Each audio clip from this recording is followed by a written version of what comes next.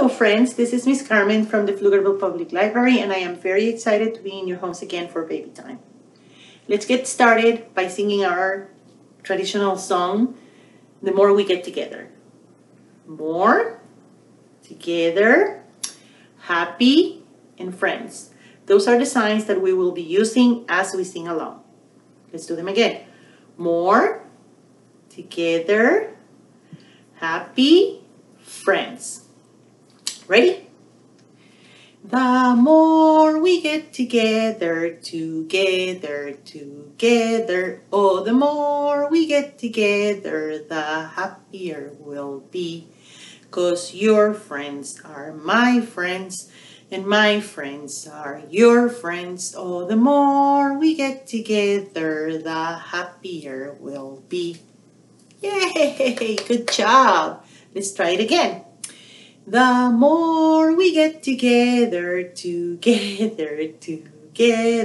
oh, the more we get together, the happier we'll be. 'Cause your friends are my friends, and my friends are your friends. Oh, the more we get together, happier we'll be. Good job.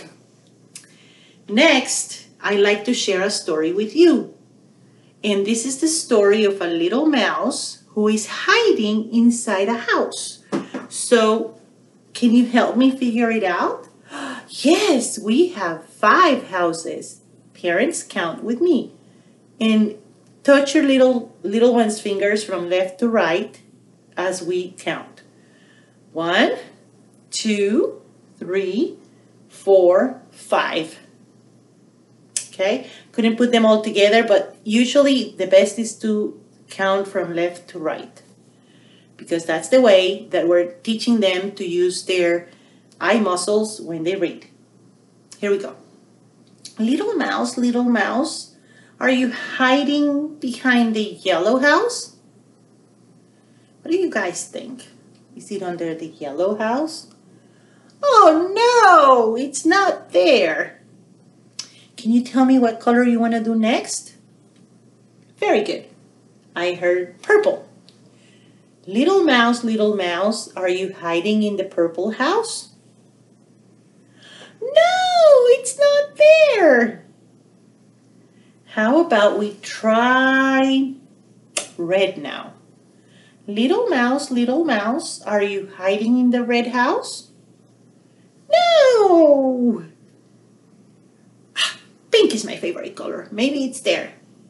Little mouse, are you hiding in the pink house?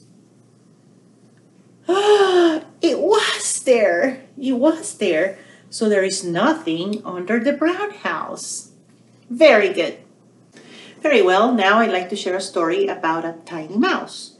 This is a story I actually learned from our friends in Jayberry, and I want to thank those ladies for sharing with us. Very good.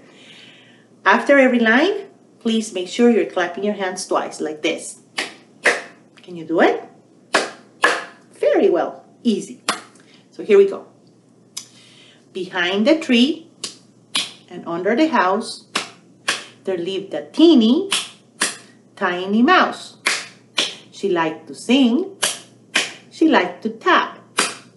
But most of all, she liked to clap. She clapped all night. She clapped all day. She clapped to frighten the cat away. Meow. It is a lot of fun. Okay, let's do it again. You guys are ready? Behind the tree and under the house, there lived a teeny, tiny mouse. She liked to sing. She liked to tap.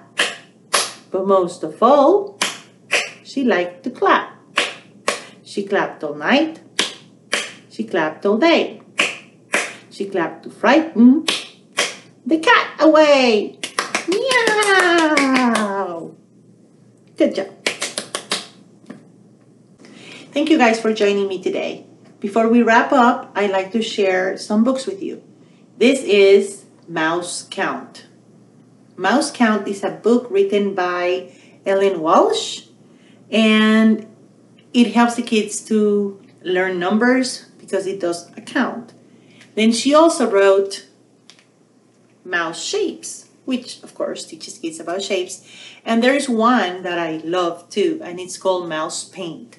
In that one, the kids can learn how to mix colors and how the primary colors create the secondary colors. So I hope to check those out from the library sometime.